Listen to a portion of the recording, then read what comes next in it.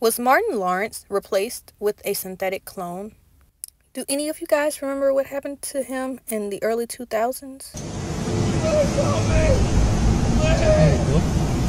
He's saying, please help me. He's saying, please help me.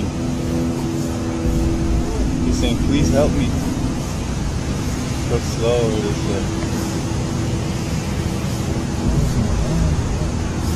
Yeah, they're on the ground. He's crying. Please help me. Please help me! Please! Help me! Please! Please! They're trying to kill me! Please!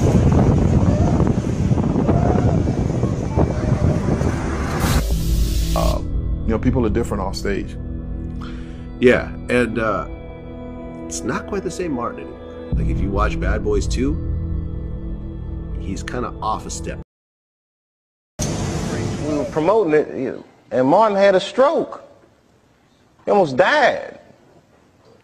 And then after that, I saw him, and I was like, oh my God, Martin, are you okay? And he said, I got the best sleep I ever got in my life.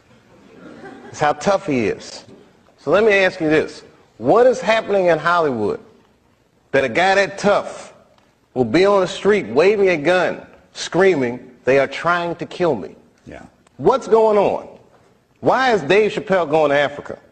Why does Mariah Carey make a $100 million deal and take her clothes off on TRL?